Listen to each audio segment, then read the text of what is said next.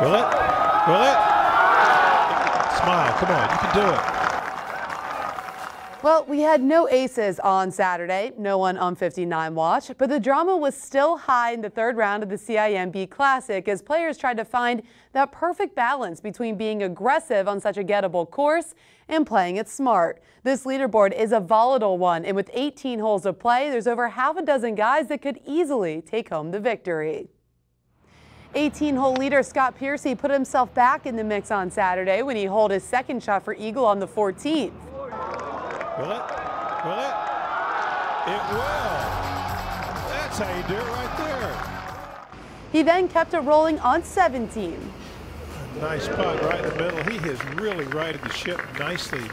Unfortunately, a double bogey on the last dropped him from 18 under to 16 under par, leaving him 4 off the lead. Justin Thomas, who was on 59 watch Friday, was cruising the majority of the day on Saturday, like this 20-footer for birdie on the 10th, taking him to 5 under on his round. Now, that balance between aggressive and patient play affected him as well when he took 3-wood on the 16th, right into the water. He was able to bounce back with back-to-back closing birdies to maintain his share of the lead at 20 under par. The yin and yang of this game continued with Spencer Levin. First, he eagled the third, converting a 10-foot putt, then dropped his 20-footer on the 6th. Beautifully done there. And just when it looked like he was ready to keep his foot on the gas pedal, this happened on 15. And that's how nasty it was. He didn't move it 2 inches. It resulted in a double bogey, and he finished at 17 under.